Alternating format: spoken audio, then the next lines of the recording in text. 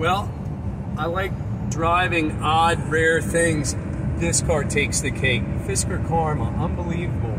So I've gotten to drive it probably almost 40 miles and back roads on the highway and, doing 85 miles an hour now, and it's in sport mode, so it's run on the engine. So that's the coolest thing about this electric car is that it's got a 2-liter engine. We can run on that, and we got the electric.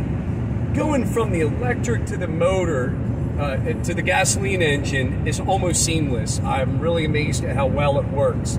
You know, when you're in sport mode on the engine, you come to a stop sign, engine shuts down like a light hybrid, starts out on the electric motor, engine starts.